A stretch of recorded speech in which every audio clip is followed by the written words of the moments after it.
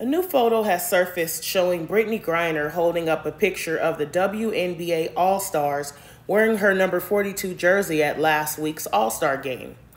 Brittney Griner was back in court Friday where her attorney told the judge she was prescribed cannabis for medical use, the same substance she was caught carrying.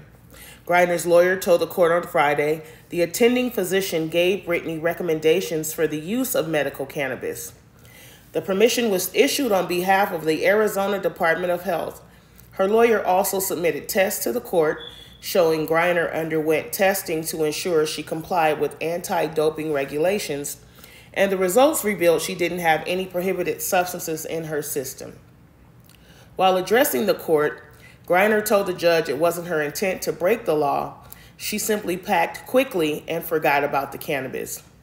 Griner faces up to 10 years in prison, but reps for the Phoenix Mercury star told us they're hopeful her guilty plea will be the beginning of getting Griner freed from Russian custody.